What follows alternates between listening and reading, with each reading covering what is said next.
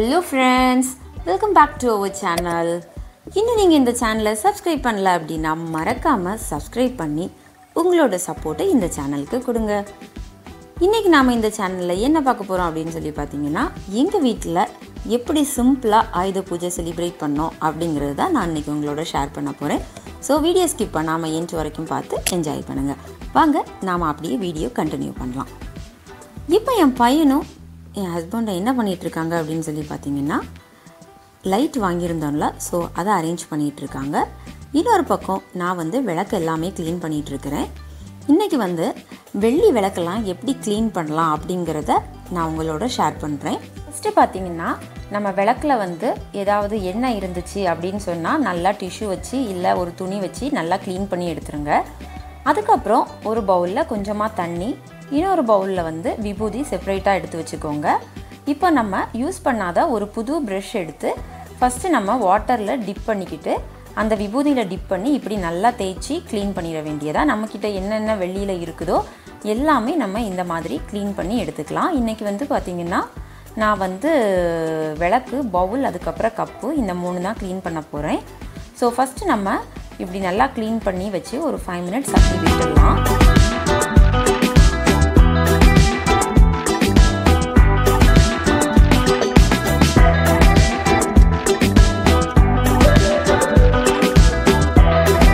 இப்போ next step பாத்தீங்கன்னா நம்ம விபூதி வச்சு நம்ம தேய்ச்சி முடிச்சதுக்கு அப்புறமா நம்ம நல்ல வாட்டர்ல நம்ம இப்படி க்ளீன் பண்ணி எடுத்துக்கலாம். நம்ம நல்லா தேய்ச்சி இப்படி க்ளீன் பண்ணி விட்டுறணும்.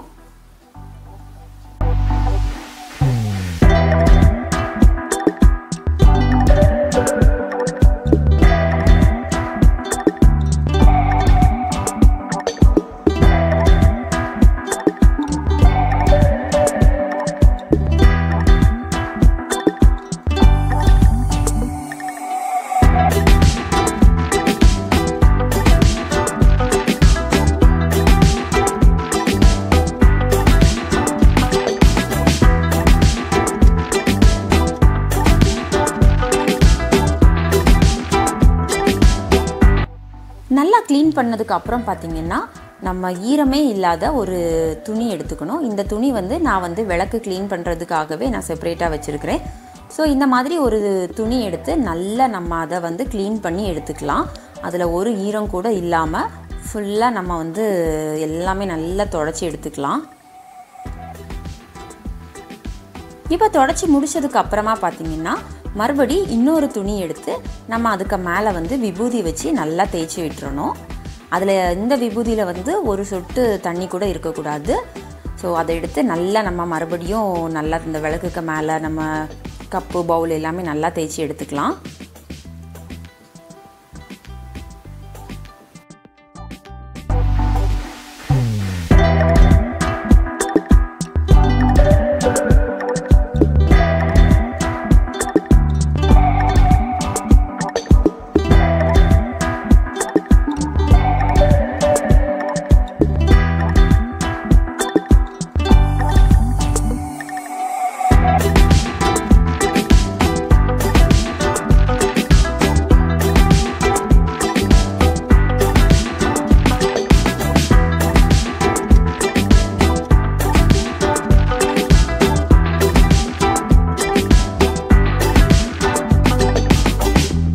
பாத்தீங்கன்னா நான் விபூதி வச்சு நல்லா க்ளீன் பண்ணி முடிச்சிட்டேன். இதுக்கு அப்புறம் பாத்தீங்கன்னா அதுக்கு மேலே கண்டிப்பாக விபூதி இருக்கும். ஸோ இன்னொரு கிளாத் அப்படி இல்லைன்னா டிஷ்யூ பேப்பர் வச்சு மறுபடியும் நல்லா தொடச்சி எடுத்துக்கோங்க. நல்லா ஷைனிங்காக இருக்கும். நீங்களும் உங்கள் வீட்டில் வெள்ளி விளக்கு இல்லை வெள்ளியில் என்ன வச்சுருந்தாலும் இந்த மாதிரி க்ளீன் பண்ணி பாருங்கள். கண்டிப்பாக சூப்பர் ரிசல்ட் கிடைக்கும் உங்களுக்கு. ட்ரை பண்ணி பாருங்கள்.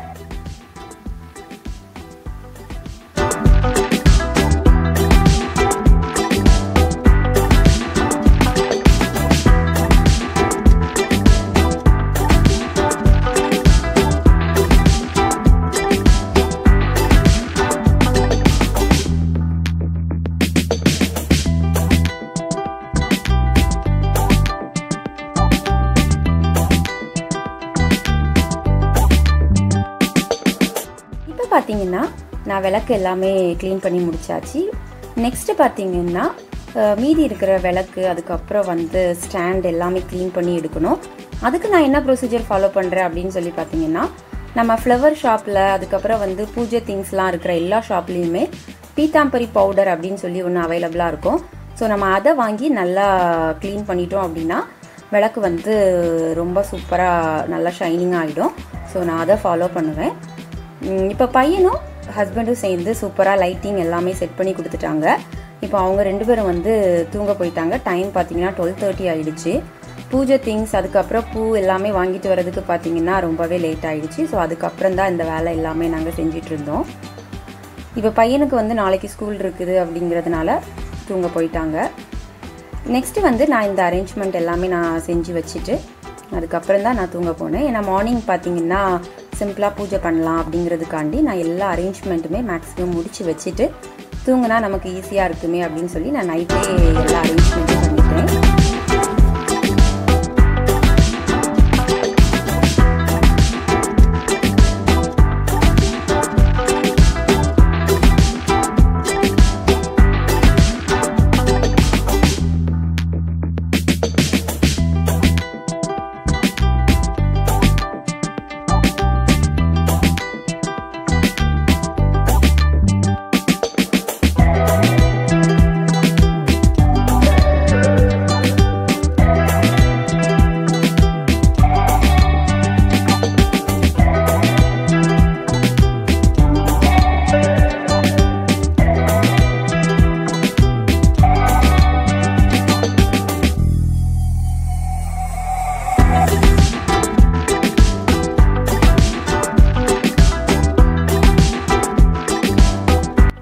நெக்ஸ்ட் டே மார்னிங் பார்த்தீங்கன்னா பையனும் ஹஸ்பண்டும் வந்து கிளம்பிட்டாங்க. இப்போ நான் மட்டும்தான் இருக்கிறேன். ஸோ வீட்டில் வந்து சிம்பிளாக பூஜை பண்ணலாம் அப்படின்னு சொல்லிட்டு பூஜை வச்சுருந்தேன். ஸ்டார்டிங்கில் பார்த்தீங்கன்னா டோருக்கெலாம் நம்ம மஞ்சள் குங்குமம் வைப்போம். ஸோ அதெல்லாம் வைக்கலாம் அப்படின்னு சொல்லிட்டு வச்சு விட்டுட்டே இருந்தேன்.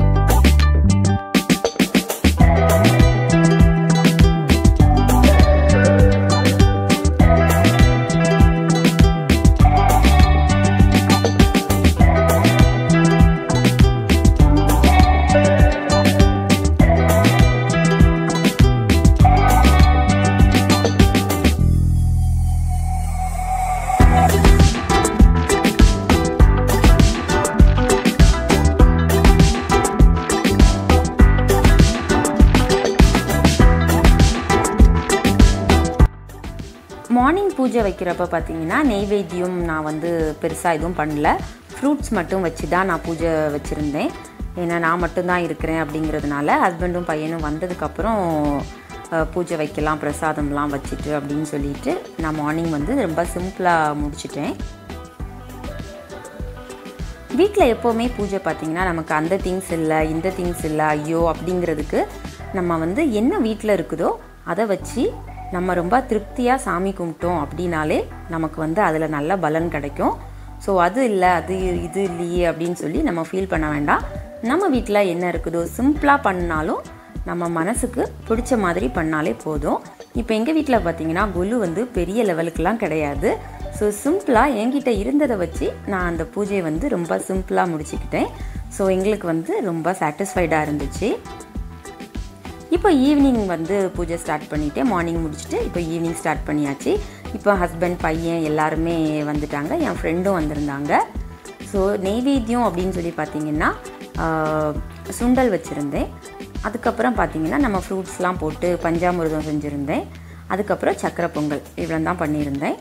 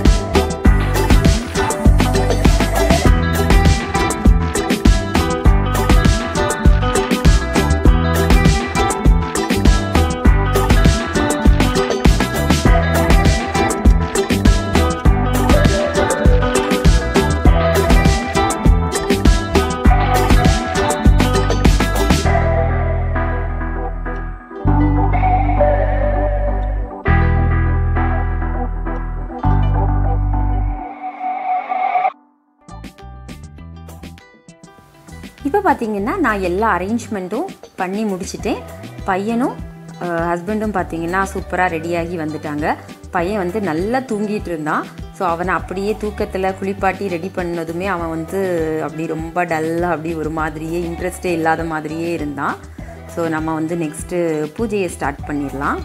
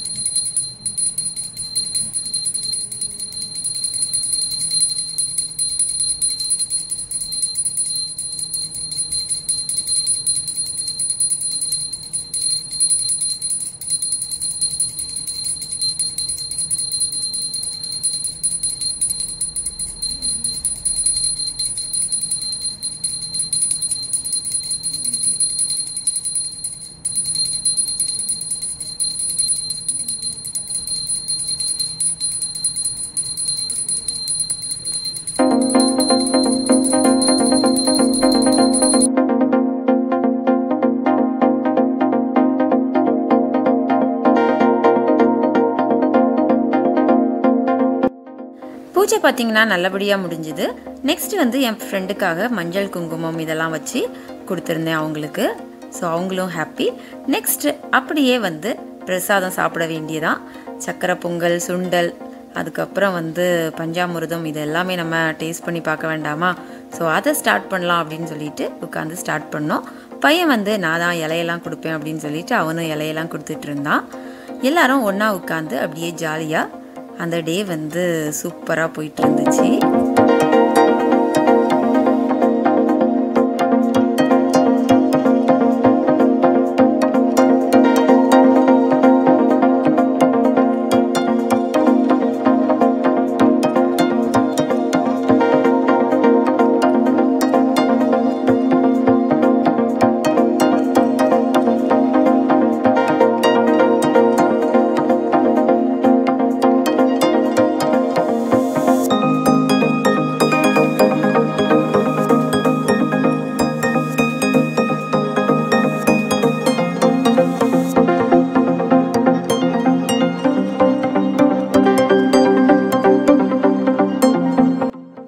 எனக்கு தெரிஞ்ச மாதிரி எங்கள் வீட்டில் வந்து ஆயுத பூஜை செலிப்ரேஷன் வந்து சிம்பிளாக இருந்தாலும் மனசுக்கு வந்து ரொம்ப சந்தோஷமான ஒரு பூஜையாக இருந்துச்சு.